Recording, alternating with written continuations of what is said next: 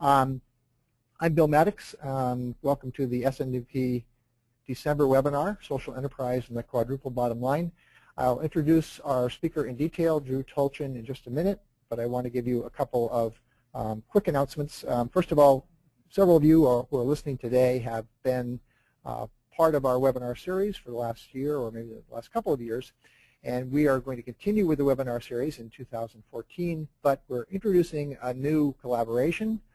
Those of you who've been listening and been interested in the savings group topics, we're happy to announce that beginning in January, a new collaboration with the SEEP Network, Oxfam America, and CARSI will be offering a series of webinars probably once a month on savings group topics. We're going to get deep into a lot of the issues around savings groups, from linkages to health to looking at agriculture, a number of other topics.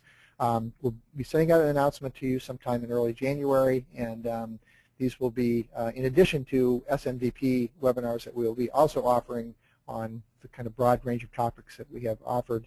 And we'll also have some SMDP webinars that will be multi-session, more kind of intense learning events, kind of mini courses. So I'll tell you more about all of that with announcements in early January, so watch your email. I also want to let you know that we are offering the SMDP Ghana March 10th to 22nd in Accra. This is a microfinance, ag development, and savings group related program we've done for the past 6 years with our partners Gamfin in Accra. So please look at the SMDP webpage for that. And also SMDP Togo, which is our French language savings group program in Lomé with our partner Maine, March 25th through April 4th. So go ahead to the SMDP webpage and check those out. All right, without further ado, I want to introduce our speaker.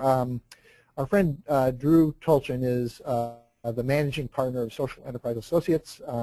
Drew has been previous webinar presenter. He actually presented for an entire afternoon back at the SNDP New Hampshire certificate in June, and students in that program really enjoyed learning about the work that Social Enterprise Associates is doing. Social Enterprise Associates is a registered B Corporation, a firm specializing in enabling entities to do well by doing good. Drew has contributed to 100 business plans and dozens of market studies. His efforts in social, environmental, and community investing have mobilized more than $100 million for triple line returns. His consulting has taken him through the United States and to nearly 40 countries worldwide. He's actually speaking to us from Bogota, Colombia today. And his current engagements include Confluence Philanthropy's initiative Native Green Loan Fund to capitalize a $10 million fund which will increase sustainability of caught and harvested fish with Future of Fish, a world food program evaluation on private sector involvement, and a Green US MFI helping low-income people save money through more efficient homes. So I won't go through the rest of his bio. It's up on the bio page, but we're really excited to have Drew with us today. Apologize for the technical difficulties, and I'll turn it over to Drew in just 1 second. We are going to be doing a few polls, so pay attention to polls that come up on your screen. Some of you have already been able to find the question box and be able to put questions in, and I appreciate getting the feedback on the sound. As you go through the program, if you do have a question, then please go ahead and ask the question in the question box. If it's appropriate to ask it during Drew's presentation, then I will be interrupting Drew to do that.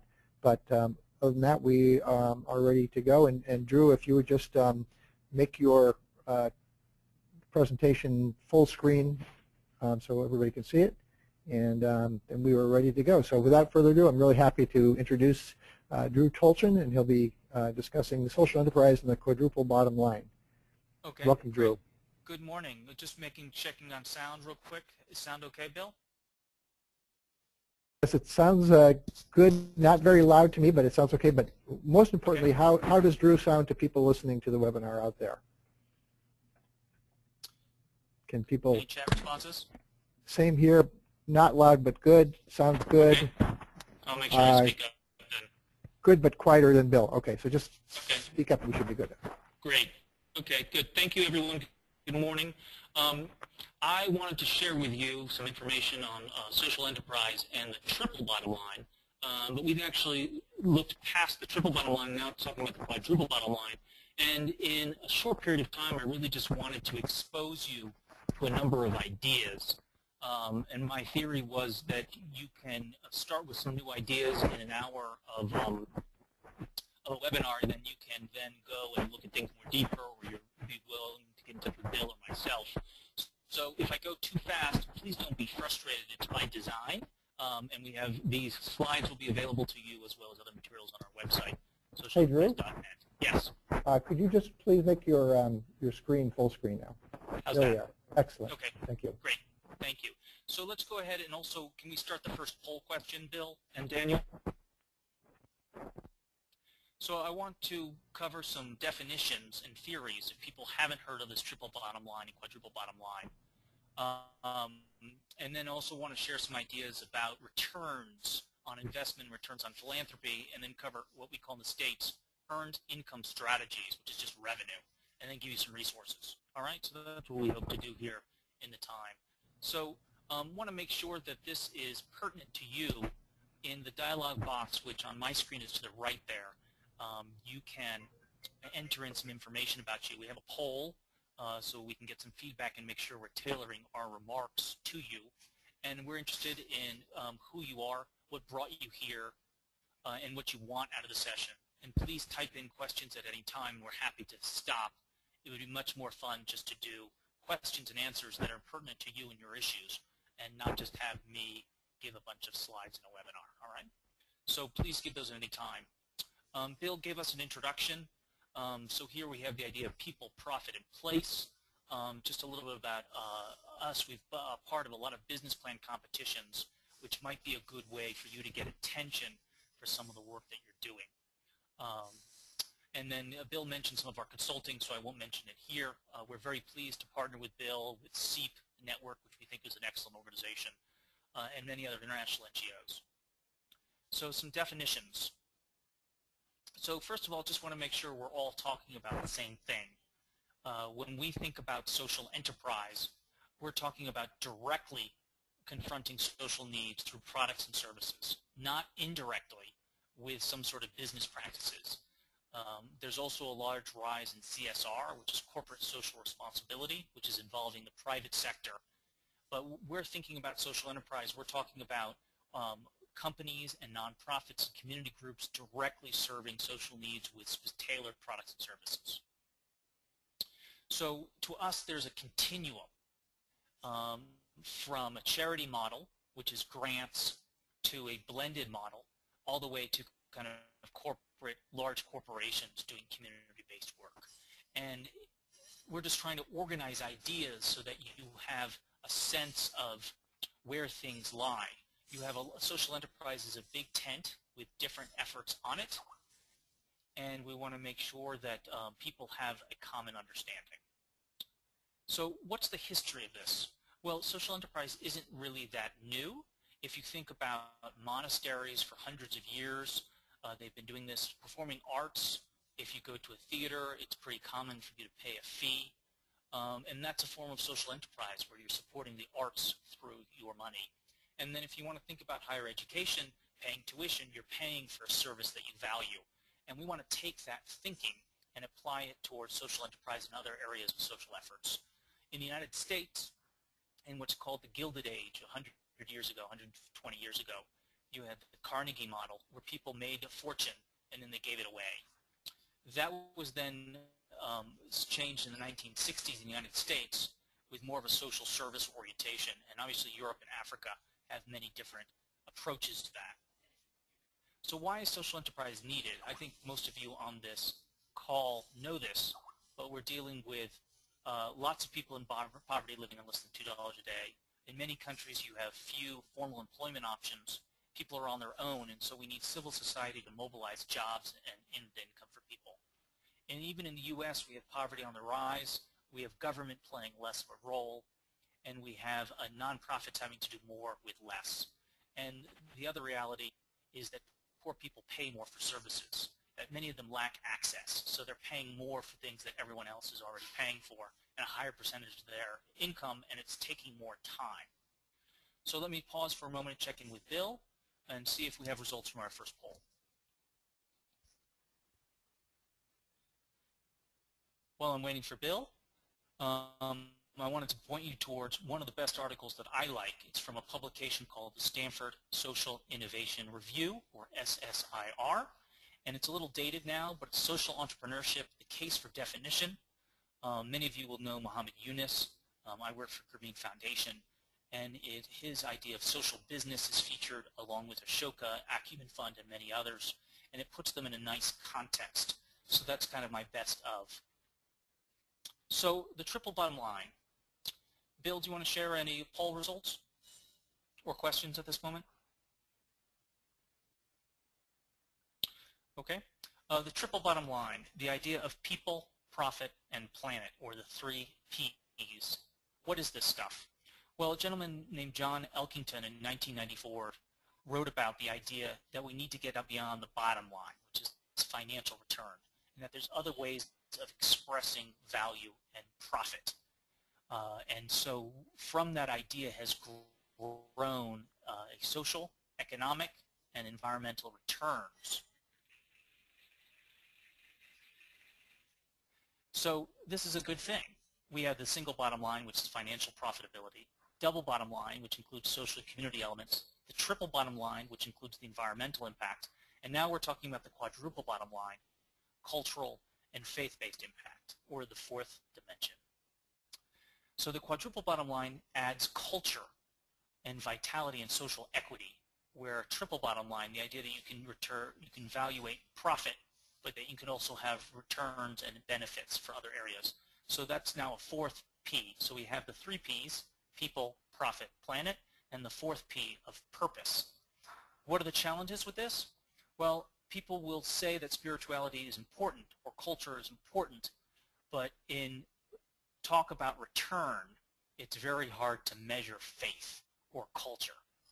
And so that's the challenge as we think about the financial value as well as other values for doing this work. We all know that it's worthwhile to have grandma teach her language and her foods to her grandchildren, but how do we show that that should be done and someone should pay for it? That's the question. So let's think about returns. Again, I want to pause for Daniel and Bill to make sure there's no questions at this point, and make sure that we're good to continue. I think someone, all right. So in thinking about social enterprise returns, we want to move from the idea that social value and social returns are a substitute for financial return and have it be to a plus. And the question is, how do you measure this? So if you do a social enterprise, how do you... Welcome webinar. Webinars made easy. And there's an idea of a blended value proposition. This was an idea that's now been around for about 15 years. A gentleman named Jed Emerson started it. And we have donations on one side, you have investment, but somewhere in the middle there's a range where some donation can lead to some return.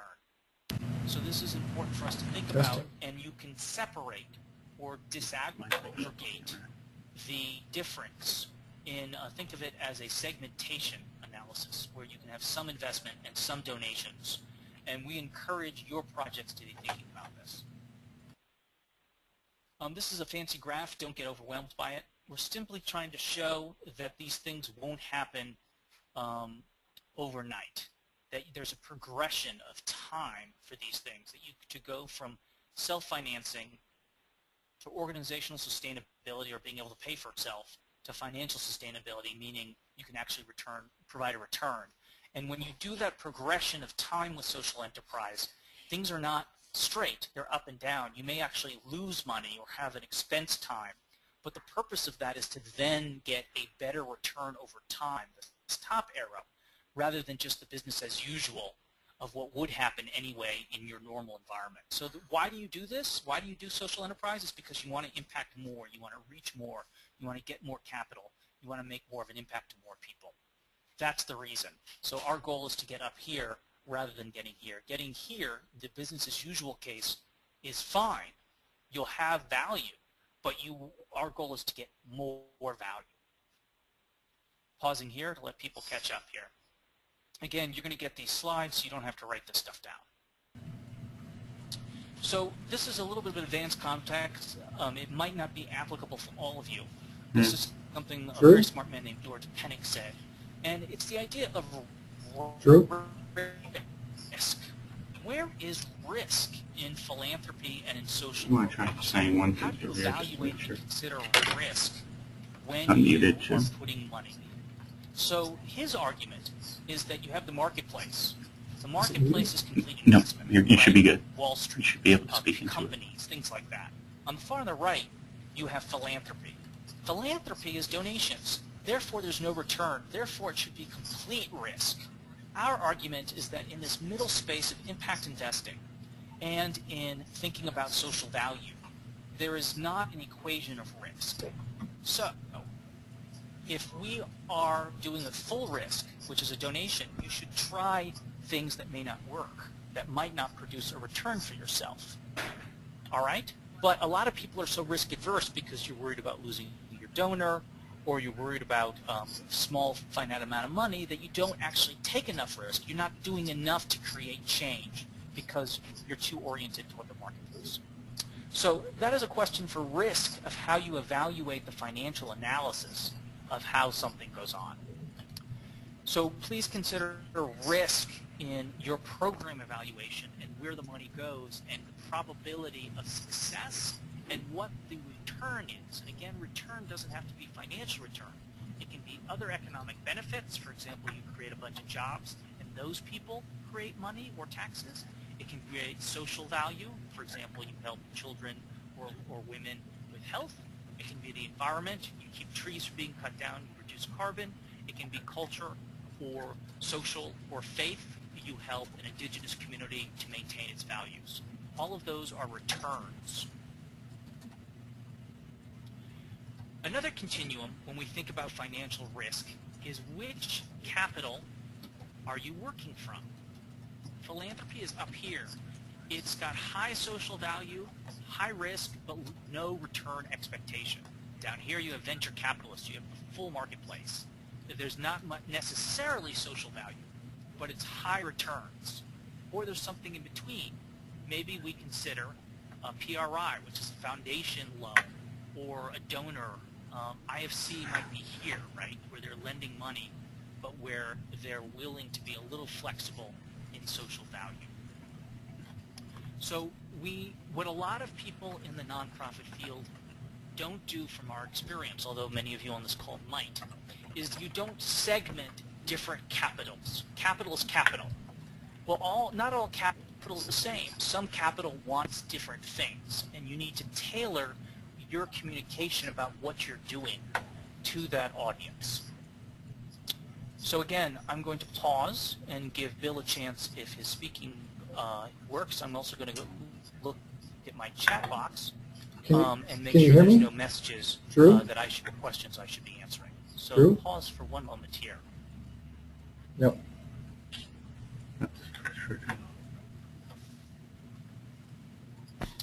Okay. So we're a social enterprise in here. So we have a blending between financial return and social value. I don't know if someone might be Skyping, so I'm going to escape out of this PowerPoint for 1 second and see if, just to make sure that no one's Skyping. Okay. Okay. You can hear me, but I can give you the poll results. Okay, Bill, go ahead. Do you want to type in the poll results real quick? All right. So I think people can see my screen. And Bill, go ahead and type them in, and I will come back to that in just a second. So where does social enterprise fall? So we're thinking about a melding or a mixing of for-profit and non-profit models. We want things to be mission-driven. We want to move away from the idea of charity, what we call a hand up, not a hand out. And the goal is that there can be cost recovery. This might not be complete cost recovery, meaning it might not be profitable, but it wants to have some, okay? And this idea of a blended value, there's a mix of returns. All right, let's go back to Skype, okay? Bill, I'm going to go ahead and keep going, and I'll come back to the Skype in 1 second, okay? So let's share about earned income strategies. What does that mean? That just means revenue. So many people have written about this. We're not the only ones. But we suggest a 6-point system. And let me check in with Bill before I unravel that. Okay? The question was, how many of you know about social enterprise? And most people responding are saying that they aren't as familiar with it. This is kind of fun. What's he saying? What does he say? So it looks like we have a mix of expertise, and so we want to make sure that some of you will. I can't hear anything. Do they need a poll? Some of you might. Some of these might be basic concepts that you know a lot about, and some of these may be concepts where you haven't thought about them, and so they're new. And that's always a challenge with doing a presentation of this type. And so we hope to kind of go down the middle, as you say in baseball, an American expression, which means that sometimes some people are going to be a little bored and some people will be a little lost.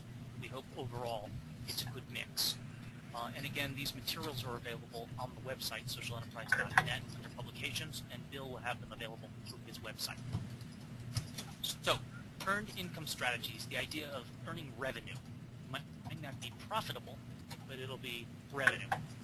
So we suggest 6 steps. Many people say 4 or 5 or 8. It's fine. But the idea is you can't just jump into earned income right away. You need to think about it and be thoughtful and plan. So what are some of those steps? First is know your organization, or the organization that's going to be doing this work. Who are the people? What's the money? What's the knowledge level? And what are our systems? That organizational assessment, you can find example assessments online. One of our favorite libraries is called Idea Encore, So I won't be able to. and they can really readily sucks. find them. It's just a kind of a I won't checklist be that able to you do can fill anything out. else wrap up or anything like that. A next step that we think is very important is a feasibility study. This is probably more common for a lot of people, especially next So neither one of us have a, But in I don't know how you can't hear study, me at all. What did we do to make that work before? We challenges and unplugged the you, negatives, and then we where the stress points are, where the gap in the I marketplace unplugged is. you, and then I What muted are you, the and I risks? muted What you. could make this You want to fail? try that? Do what? Problem. We unplugged this, You've ever and heard of then SWOT? I unmuted you Strengths, and muted you. weaknesses, You want to try that one opportunities, last time? and threats, SWOT. That's a really good feasibility tool to get you started.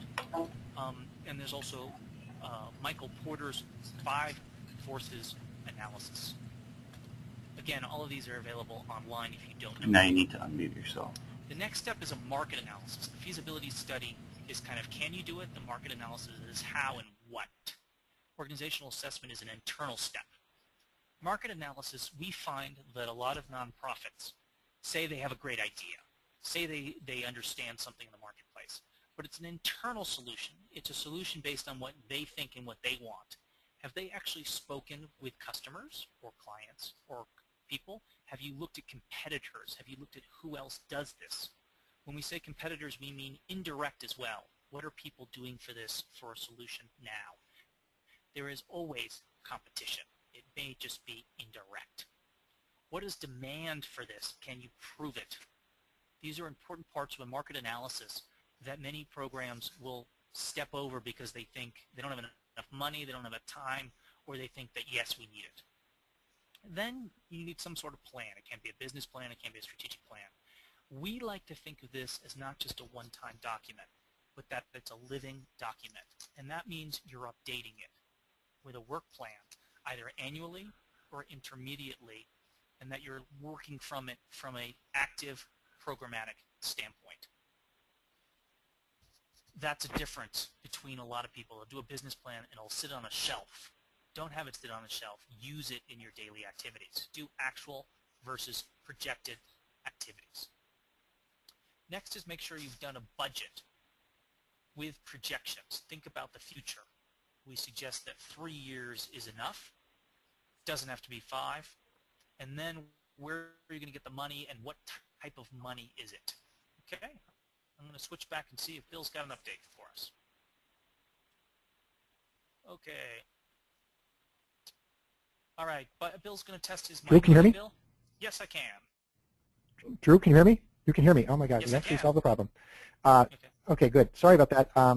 So the poll, did you get the results of that poll long ago? I'm showing it right here on my screen right now. I'm hoping people can see it. So some of us know nothing, 20% know a little, 40 know a bit, and then 30% know quite a lot. Okay. And do you want to go ahead and run the second poll now? Yeah, let's go ahead and do that, please. Okay, Dan, go ahead and queue up the second poll. All right.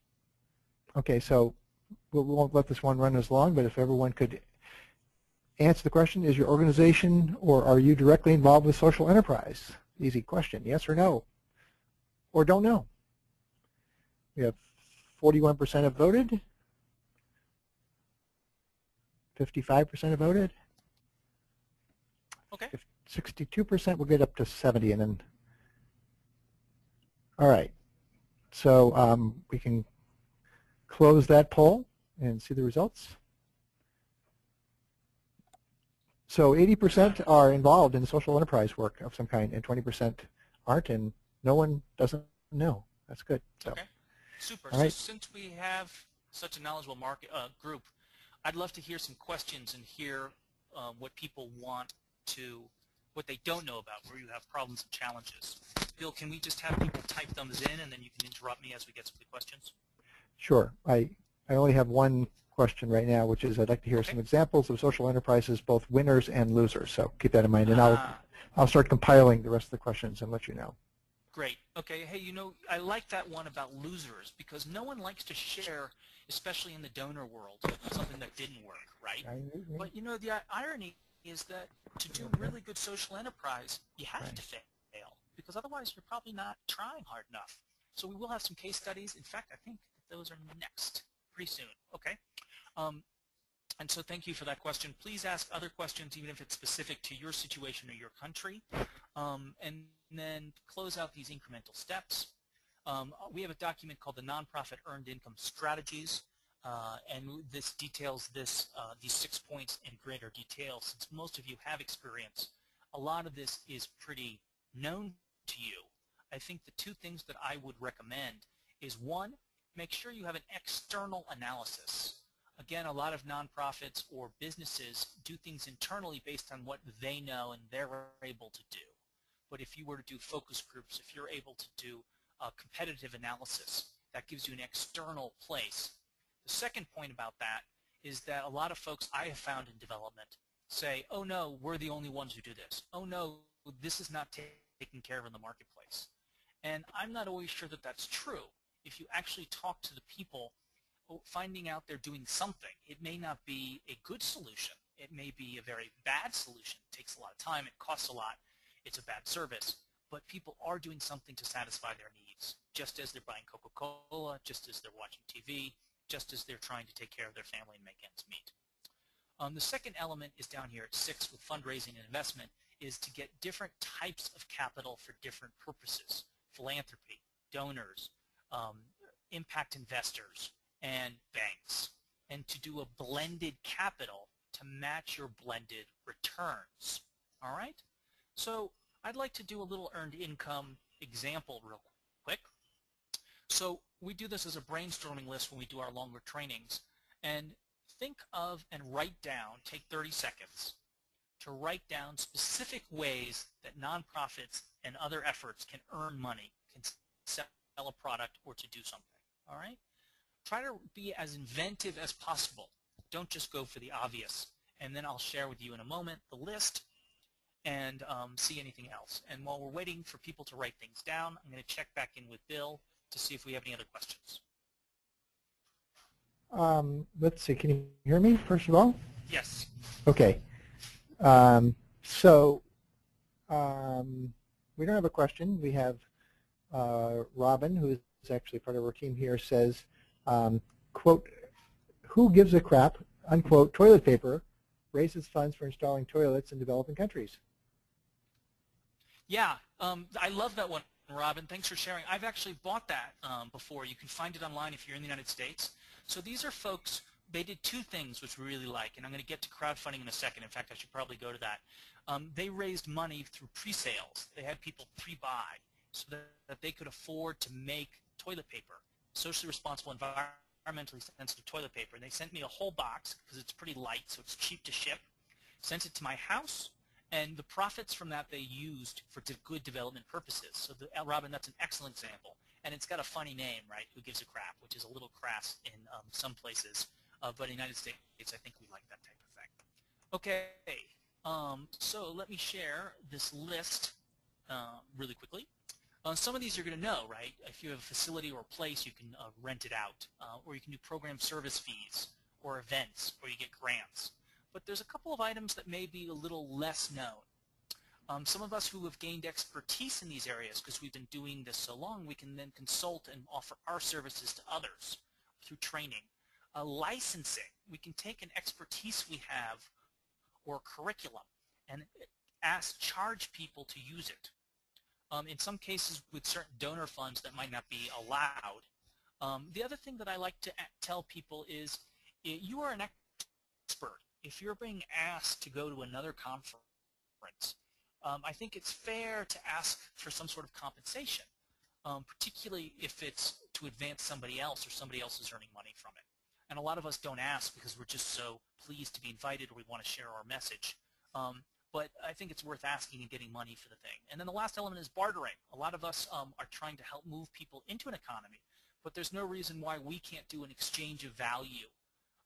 And then another one, capital gains, is if we get money, even if it's a little bit of money, to put that in a bank and use it in a mechanism so that it's earning return. So for example, if I get money from a philanthropy, a foundation, or a donor at the beginning of the year, if I put it into a bank and manage my cash flow, treasury management, I might be able to earn a little bit more out of it. Also, if I time the transfer between one currency to the next. So, takeaways from the earned income section. It's going to take twice as long and cost twice as much. So have you run that on your budget to know where you're at and what happens when it does? What problem are you solving? Not just what are you doing, why is it important, but what's the problem? How big is that problem? How big is your solution? How many people need this? If you have a great solution, but it's only going to help 50 people, is that good? And if it's 1 billion people, then how do you differentiate finding those billion to serve? 1 billion is great, clean water, education, health, and so forth, but which ones are you going after with your solution? What is your special sauce? What makes what you're doing different? And who are the people who are going to do that? So those are my takeaways from the earned income. Okay? Cases as requested and examples. In the United States, we have a great institution called Greystone Bakery.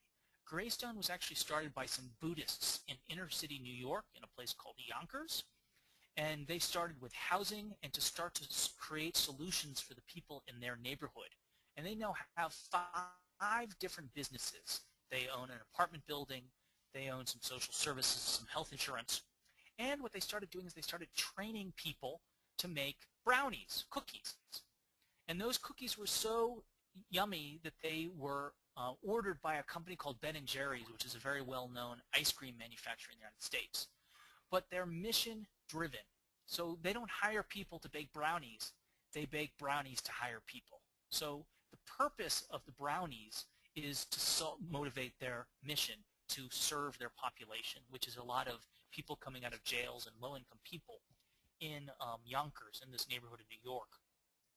And one of their HR things is fantastic. They'll hire someone, the guy shows up, and there's not a management, there's not a hierarchy. They have a mentor, and the mentor helps them, but it's an experiential model. So they're supposed to learn, figure out what they do themselves, and then once they learn enough, they then mentor the next person. So it's each one teach one. So not only are they doing the sales thing, not only are they doing the social service thing, but their management structure is kind of based on a Mondragon or a cooperativist network. And this is very important because it's mission-driven. Their purpose is to serve people. DC Central Kitchen. This is in Washington, D.C. This is a very successful organization, and I bring it up as an example as a local organization. What they did is they had a soup kitchen, so people would show up, thousands of people would show up, and they'd give them a meal.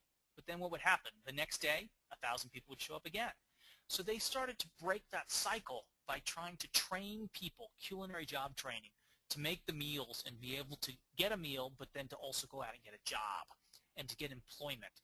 So you took a problem, food kitchen, a safety net, and you turned that into a job creation using the same mechanism. And they used the same cash flows. They were getting money for emergency food supply, and then they invested that, or they spent it in a way to be able to offer returns. So that's taking an existing cash flow, money that would be spent to serve people food, and have it be a replicable or a regenerative way where it's going to lead to a ripple effect to earn returns both for the organization and for the people it serves. Prosperity Candle, it's the holidays.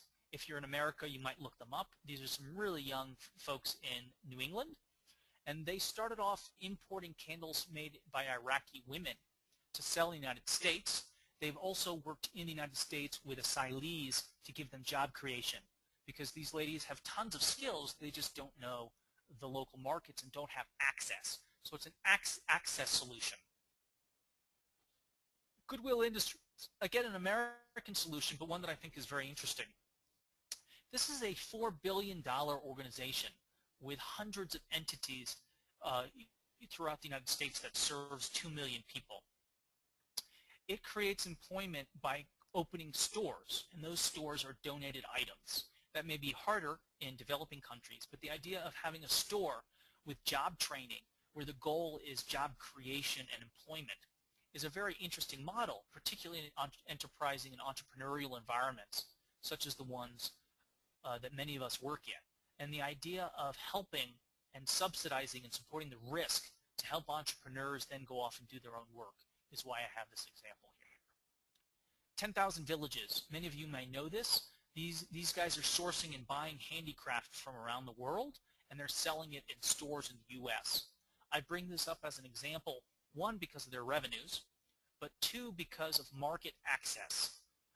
These guys offer a brokerage to get your products in developing countries access into the American market. And in India right now, something I think that is very interesting is that they're starting retail efforts for the more affluent people in India of handcrafted goods. I'm forgetting the names of some of these organizations. Mango, I think, is one that comes to my mind. But in Delhi and in other of the cities where you have people who can afford to buy things, having them support their own people in their own communities is a really nice message. Kickstart, this is an African-based entity where they're making tools. The folks in these communities are making tools for agriculture and so forth. And the idea is to, again, give people a hand up, not a hand out. And their idea of creating jobs and helping people create replicable tools for sale. BRAC, many of you probably know them. I don't know how many countries they're in right now, but if we think about their history in Bangladesh and also Grameen Foundation, these are some very well-known social enterprises. We might not think of them as social enterprises, but they're universities, they're educational institutions, and they're very varied ways of helping poor people. The milk ladies, the milk processing plants, the milk distribution. These are cooperativist and collective efforts that, in my mind, are great examples of social impact. And you can see the size of this work, and BRAC is now developing throughout many countries along the world. And I think this is a fantastic example of South-South exchange. Instead of this post-colonial donor environment, you have Bangladeshis going to other countries and sharing what they're doing. So I think this is a very strong case, and these folks are great about replication and sharing it with others. Last one in India is Selco. These guys have done some great work of employing local folks in Karnataka and Gujarat, and then also having a product that is socially valuable with solar panels off the grid to get electricity at homes and rural areas and schools and so forth, so that people can have, first of all, clean energy, so it's not candles or gas or something like that that's harmful for the environment, but also so kids can study at home. And there's a lot of fallout benefits, if you will, where something that they might not have thought about ends up being a benefit, such as the fact that kids can study later into the night and so can get better grades in school.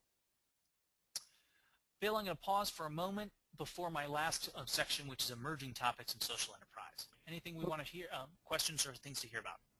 Sure. We did have a question from Omar Maroof, which was, could you share some examples of earned income social enterprises, which I think is what you just did.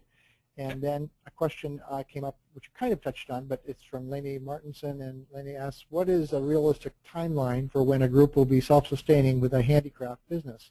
Let's say about 50 women in rural Uganda.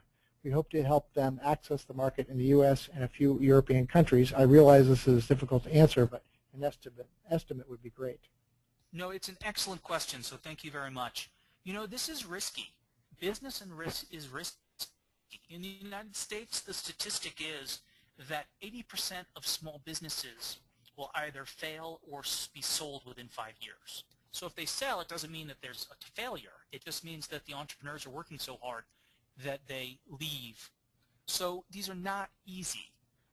The other data is that nonprofits, when they're looking at social enterprise, they should be established, they should have strong management, and they should have a steady budget. You should have a regular budget anyway to allow your day or your regular activities to do. And then the literature says to do social enterprise as an add-on or as a new element. And the reason for that is because you can't necessarily be an expert at it right away. So many companies will take years to get profitability. If we look at something like Amazon in the United States or a technology startup, we're looking at years.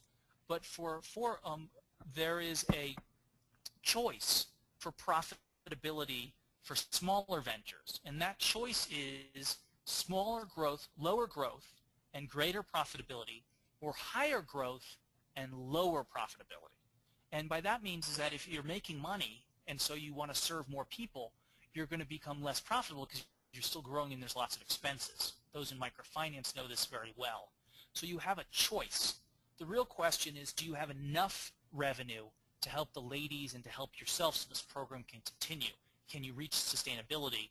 And we think that within 3 years you should orient yourself so that you can move from philanthropic support or startup capital to self-sufficiency. 3 to 5 years is what we recommend. Thank you for that question, and if there's a follow-up, please type it in. So in the time I have left, I really want to just expose you to some emerging topics in social enterprise. I'm not going to go through them all, so please don't expect me to. Let's also have some more questions, and then we can finish this out just past the top of the hour. We want to be true to people's time, but we did start a little late, so we will go past the hour if there's still questions. Okay? Emerging topics that you may or may not know about. Crowdfunding.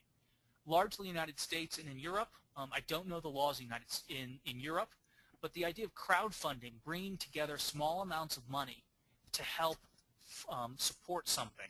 And the innovation here in crowdfunding is that we're not just going from donations. Crowdfunding is now also starting to do investment. The laws will just change in the United States.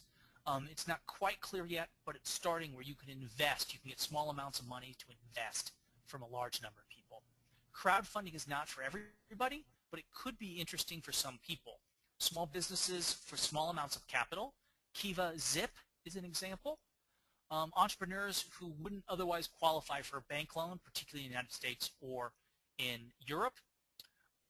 Early stage ventures that might be high risk, and then pre-sales. And so I think pre-sales is probably most applicable to us in this audience.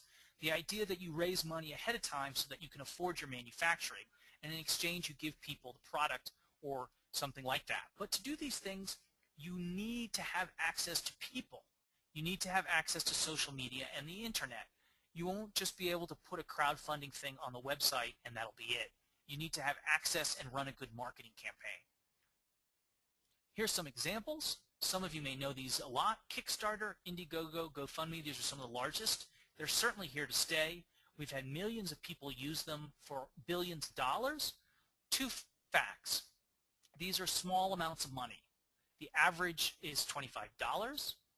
And the other thing is that you need a leader, not just yourselves. You need a champion who can go and recruit other people to contribute. Kickstarter, most of the time, most of the money comes through 1 or 2 people having access and being champions and being your, in Yiddish you say a yenta, one who knows everybody and knows what's going on.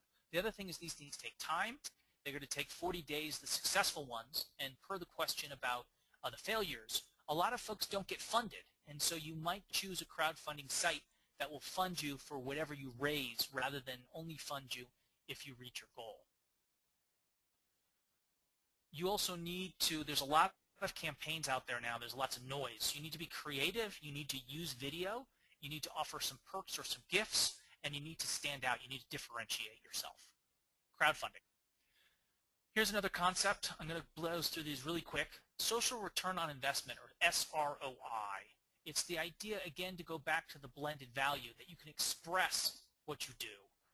Don't get overwhelmed by this thing, but we just want to show that there's a social purpose and a social value, and that creates a cash flow and a cost benefit. Social impact bonds. This is an idea that began in England, where the government supported it, has grown to the United States, and may be valid in other countries. I think it's an interesting concept because it takes a collective need and looks at private financing. So the idea is that if it's going to cost somebody or the government a certain amount of money, that if you use a social impact bond and the government invests at the beginning, then that could save money over the long run. So for example, in the United States, it costs $40,000 to incarcerate someone for a year, and the United States is the most incarcerated country in the world. That's expensive. Somebody pays for that.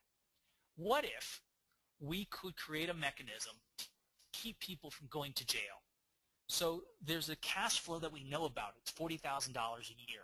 If I could prove I could keep somebody out of jail even for just 1 year, that would save $40,000. So what if I could tell you that it costs $20,000 to perform this service? That's a quote-unquote savings or social value of $20,000 a year. So if we're helping 1,000 people, the math starts to add up. So here's the structure of a social impact bond. The government prepays a bonding issue where private investors will also be involved to get a return. And that money that is raised, it goes to service providing. And the government is providing a payment because they're paying less than they would otherwise. All right? And in exchange for that money being provided up front, there's an annuity or a bond payment or a coupon. All right? And so that's a social impact bond. You can see at different readmissions rate, this is the police, this is the incarceration example I had. The better they do, the program does, the more money that's saved and the more that can be returned to investors. The better the program does, the more valuable it is. So it's a risk-based approach. The worse, the worse. Okay? So you want to align incentives and results. It needs to be results-based. Social business. This is an idea Muhammad Yunus and many others have written about, so I just wanted to share it. In the United States, I wanted to share something called a B Corporation. My company, Social Enterprise Associates, got registered as a B Corporation. If you've ever seen organic food or fair trade, or you know that you have to go through a certification process, the B Corporation is the same thing. What I like about it and why I bring it up is they have an assessment program that anyone can use online. It takes a self-assessment. It should take you 1 hour, and it will show you how socially responsible you are, how good you're doing along a number of categories, and it will make you think about things for your social enterprise you might not have thought about, which is really important. So even though it doesn't have legal standing in the United States, it's still a valuable way to verify what you're doing.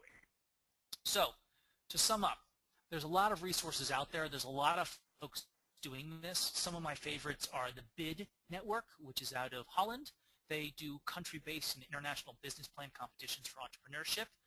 There's a deadline coming up of the Social Impact Exchange in the United States.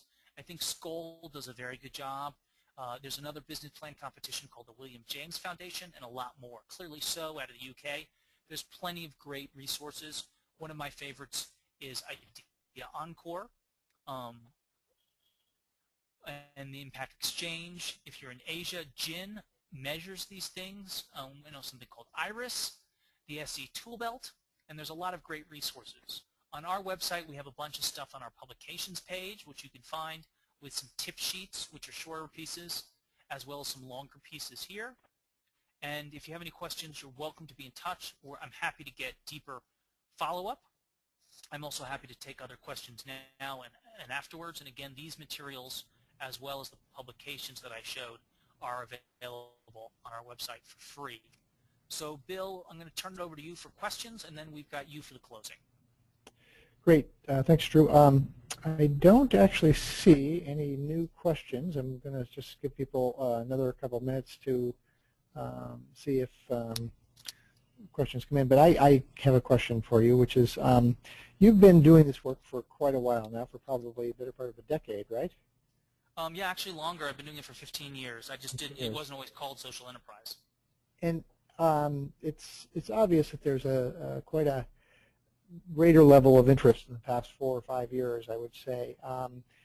You know, we would like to think that this is a long-term new part of the economy and a new way in which commerce and social problems are going to be solved kind of jointly. But what do you? I guess you know, you talked about a B corporation, but what are the kinds of things that governments can do, and what are governments doing to kind of encourage the creation of better, you know, social business, social enterprise development into to solve some of their social problems? Is there some real proactive work being done by governments to encourage this type of work? So Bill, I think it's a really great question. I don't know if I can give a short answer. I think I'll give just a brief response, but it could actually be a whole nother topic. And I think it's a question of, particularly in our middle income countries, how do we have government help in beyond just the social safety net? And I think there are 3 categories where this can be done. Number 1 is rule of law. If you have good contracts, good faith in investment and in courts, then that helps more investment and more people to participate in the marketplace. So a rule of law. Number 2, the thing that's important is for the government to also have metrics for sustainability, metrics for efficiency, and metrics for results. A lot of our government does not. It just throws the money out. And in fact, its purpose is just to spend all of its money. If we move to a results-based process, perhaps that will support social enterprise. In some areas, that's not going to make much sense. You know, we still need to provide health. We still need to clean the streets. But even there, you can measure how many people, what's the cost per person served. And there's other ways to add greater efficiencies and operational requirements, which is important. The third is that we as social enterprises and those who want to do social enterprise are lobbying so that our ministries, which are very smart people, understand our issues and can adapt the laws, particularly the tax law, so that it is beneficial and supports this work. If we have Muhammad Yunus's idea of a social business, the idea of you have a business but where the investment capital must go to a mission-driven cause and not necessarily to just help investors, you get a different way of behaving. And if we orient our tax code around those, I think we will see more of this happening. I think a lot of social enterprise existed before the term became popular. I think it exists currently in a lot of countries. But just to formalize and have a structured way of doing this efficiently, that may be a little bit new. Okay, great. And you also talked about the social impact bonds, which is obviously a government intervention.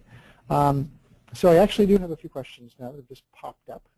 Corey Trenda has asked a question. We've heard about some winners, but none that didn't work. Anything you want to say about any of the losers? Yes, thank you for holding me back to that. So there's actually was a study of social enterprise that didn't work. I'm blanking on the name right now, but Harvard has done a lot of work on this, as has Stanford. And so there's a lot of cases that didn't work. Grameen Foundation, Grameen Bank had a bunch of examples of stuff that didn't work. And obviously not all of it's publicized, but for example, Grameen Foundation tried to sell goods from Bangladeshi Grameen Foundation, Grameen Bank clients. And it was a complete failure. Why was it a failure? Well, it wasn't a complete failure. Why was it a failure? It's a failure because you took an expertise, microfinance, and you tried to do something different, which was retail sales. And I would posit that a partnership with something like 10,000 Villages that has the expertise, that makes sense. But to have an entity like Grameen Foundation that knows microfinance try to also be an expert at retail is not necessarily a good match. In the United States, there also is another example. Greystone had a couple of businesses that I wouldn't say that they failed because their mission was to train people, but they failed in that they weren't financially self-sufficient, and so they had to stop when the funding got out. So you do something, it works, you train people, but then the funding ends and you're done. So that's a failure because there's not a path to sustainability to be able to keep having this stuff keep going. And otherwise, you, again, just like a donor project, it's over and it's done, and then that's it. Well, I'm kind of tired of that. That's not going to create change. That's just going to maintain. And we need to think about how we create catalytic change and continuation of these efforts. So Leonie Martinson, who asked the question about the hand goods project in Uganda, has come back and said, thank you for the answer to that question on women doing handicraft in Uganda. Do you have any recommendations for what kind of savings schemes to introduce to rural women with very little, if any, education? I've heard of VSLA, Village Savings and Loan Association. Are there other good models? And I'll be happy to comment after you on this, but go ahead, Drew. Yeah, I think that's a question that's far too big for our time here. I would suggest the savings group with SEEP is the place that I would go. I think it's a great question and a great problem. I have seen so many formal and informal savings groups now in many countries that if we couldn't find a SACCO or some other savings group mechanism, I would be highly surprised. Bill, you want to take that? Yeah, in Uganda there are a number of really robust savings groups models. They're all essentially, if they're doing something like a VSLA, the Village Savings and Loan Association, they're all essentially about the same. And there are a lot of resources in Uganda. An organization works specifically with disabled people. CARE is doing a major initiative there. PLAN does work there. So, Leonie, if you would like to contact me afterwards, I'd be able to put you in touch with resources and directly with people in Uganda that might be able to help you. But I think VSLAs and this particular savings groups scheme, which is the Accumulated Savings and Credit Associations, are really ideal for very poor women and might work well for your project. And then I guess this is really the last question that Chris Linder is asking. And Chris says, Eunice is very specific that social businesses make absolutely no payouts, no dividends, no returns to investors beyond the initial investment amount. Can you address that on how you think it can work or not and how you operate your own social business? Yeah, Chris, that's a really excellent question.